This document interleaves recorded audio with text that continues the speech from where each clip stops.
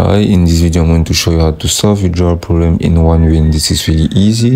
Before we continue, I have something special for you. I invite you to create a professional OneWin account, and to do so you will simply click on sign up. Here you're going to enter all your information. Next you're going to click on add promo code, and here you're simply going to enter the promo code MONAS. By using this promo code you will get 300% bonus. So if you top up your account with $50 you will get $450. All you have to do is to click first of all on the menu icon at the bottom right. Then you're going to find out the withdrawal option, and if this is disturbing or not working well, all you have to do is to scroll all the way down to your searching and click on searching.